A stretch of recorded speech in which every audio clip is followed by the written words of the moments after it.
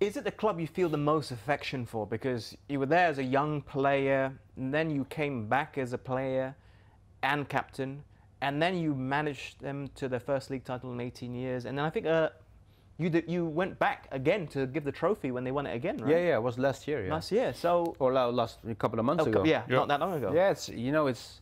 I think everyone has his, you know, his club. You know, his when I was young, Feyenoord was my club, and you know, I feel really connected with the club because it's from Rotterdam, where I was born, and you know, I just from when I was young, 7 years old, you know, I want to be, you know, a Feyenoord player, and you know, I had the privilege to